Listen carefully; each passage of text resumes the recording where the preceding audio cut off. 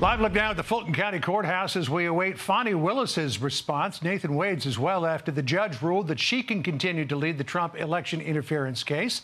Well, that appears to be a victory for Willis. Many more challenges lie ahead.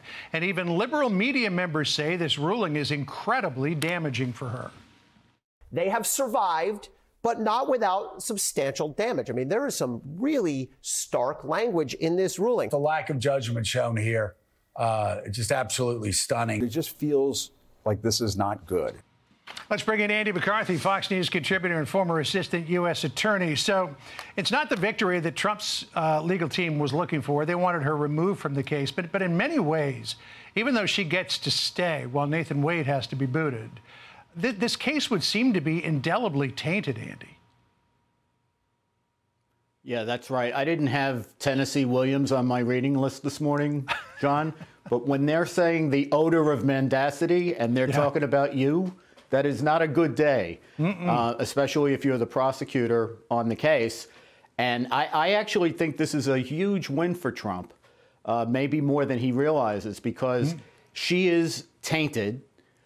She's lost the confidence of the court. It's possible this could be appealed, which could result in more delay. And I think it underscores what I've been trying to say since we first saw this sprawling indictment, which is I don't think they're very competent. Yeah. So this may not be the end of Willis's problems either, because here's what Judge McAfee wrote in part in his order.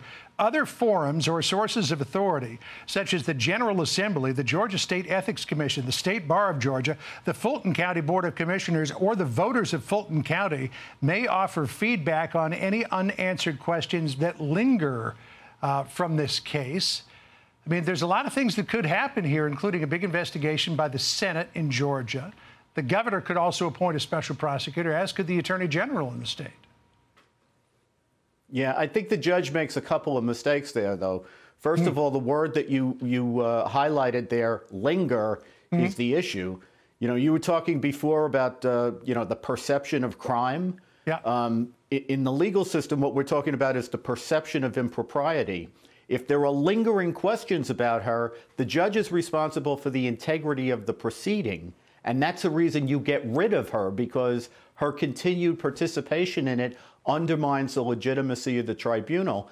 And the other thing, John, is I think in that laundry list of potential investigations of her by these different bodies, he left out prosecutors. Yeah. And, they could be the subject of criminal investigations by both state prosecutors and federal prosecutors on grounds of potential fraud, on grounds of potential perjury. So she's got a lot of problems.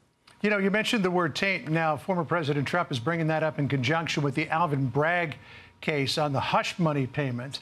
That case has been delayed for 30 days while Bragg's office has to produce more documents. Here's what the former president said about that on X. He said, on Truth Social, rather. He said, the things that took place at the Manhattan DA's office in conjunction with people from the DOJ put in charge of, quote, getting Trump are truly a sight to behold. They illegally withheld thousands of pages of documents. Then you have the really shady Pomerantz issue. And wow, people have never seen anything like this one. This will make Fani and her lover look like small potatoes. Mark Pomerantz was an attorney for Hillary Clinton back in 2016. He joined the Manhattan DA's office when Cyrus Vance was DA. He stayed there when Bragg came. He was determined to get a prosecution of Trump and quit after Bragg initially refused to prosecute Trump. He then wrote a book about the whole thing, which is now out there for all to see. Now, I haven't read the book, but I have read his letter of resignation, which was published in the New York Times, and a letter that Jim Jordan sent to Pomerantz demanding that he appear before Congress. The Trump camp says that he, quote, unfairly disparaged the former president, and then there's all sorts of evidence of what might be malfeasance in the prosecutor's office associated with this. But, you know, the taint of politics and pressure is all over so many of these cases. Yeah, and it's actually worse than that, I think, John, if that's possible, because the case Pomerantz wanted to bring was not this ridiculous Stormy Daniels hush money case. It was the big fraud case. And when Bragg wouldn't bring that after the federal prosecutors wouldn't bring it and Cyrus Vance, Bragg's predecessor, wouldn't bring it, Tish James, the attorney general, scooped it up and she tried it as a civil case.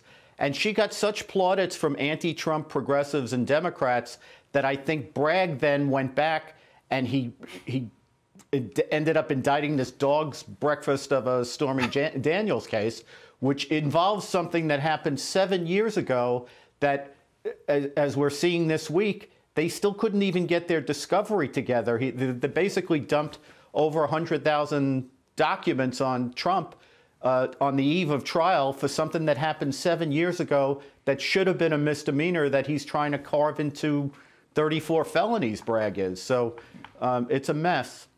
Well, that case was supposed to start on March the 25th. It's been pushed back now until at least the end of April. So we'll keep watching all of this. Glad we've got you on board for it. Andy McCarthy, thank you so much. Have a great weekend.